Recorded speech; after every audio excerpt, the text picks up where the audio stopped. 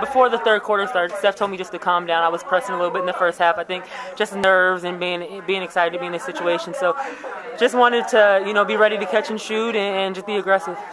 I think so. I think we had a good feeling coming into here, but we knew they were going to have their home crowd behind them, that, they wanted to win as well. But, we had a lot of confidence after that big game in Indiana. I mean, if you look at that beginning of the third quarter, Bree had some really big steals and big plays on the defense end that really got the momentum going and got us going in that second half.